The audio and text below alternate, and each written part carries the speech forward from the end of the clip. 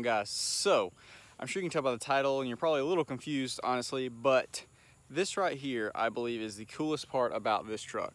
But I actually washed it yesterday and it actually cleaned up really good. So I'm gonna flip the camera around, show you the truck right now, and then we'll kind of get into what this whole video is about.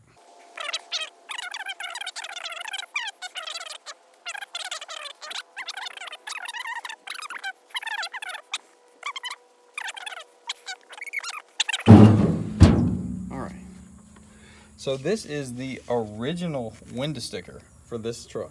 That's incredible. I think that is so cool. So I'm sure I've put the title as something about this truck would cost you $45,000 new, something like that. Well, we'll just jump straight to the price. So this truck was originally a $20,896. That's the original before options and everything, and then after options we got $8,200. So we got down here to total after everything of $29,019.05, and this is in 1997. So if you do the equation, or the you know, the currency has changed throughout time. So if you were to equate money from 1997 to today's standard, this truck would cost you $45,000. If you bought it for sticker price, 29 grand in 1997 equates to about $45,000 in 2018. So what's crazy, and I guess it all kind of makes sense, because where this truck is nowhere near as nice and refined and gives you half as many options as like my 2018 does, it's basically the same thing, just 20 years down the road. And my truck MSRP'd for 49, and I didn't pay anywhere near that.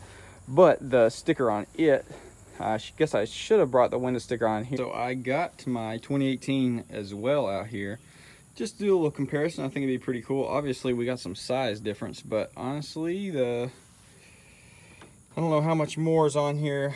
All this government crap seems like what's taking up a lot of this.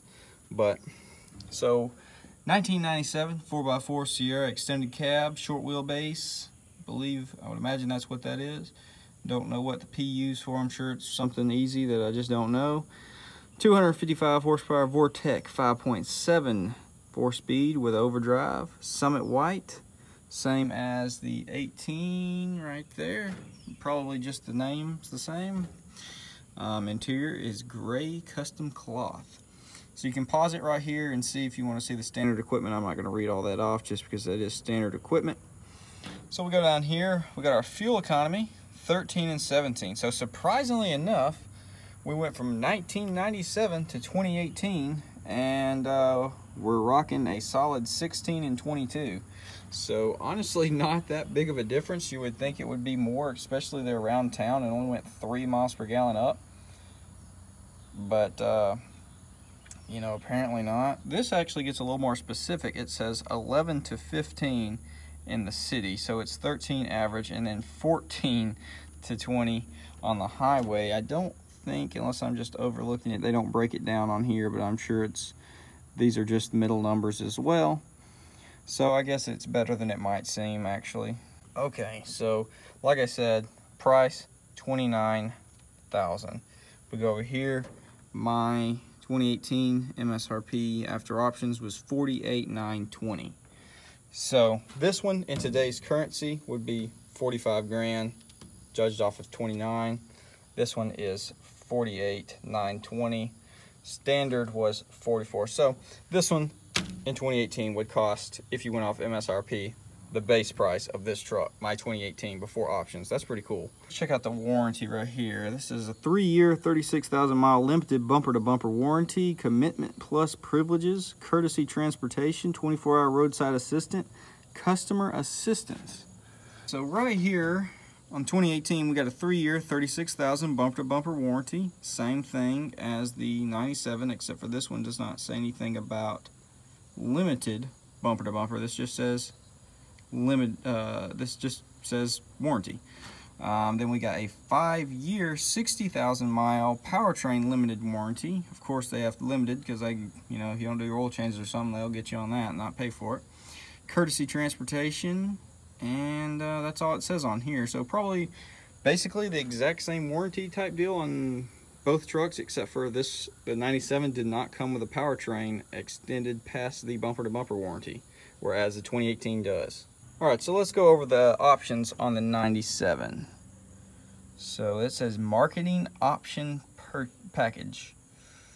Minimum purchase. It's SLE decor, includes the following: deluxe front appearance package, power door locks and windows, leather steering wheel, air conditioned front, tilted wheel and speed control, wide side body, not sure about that, AM FM stereo, cassette, theft lock, auto tone control, seek scan and clock.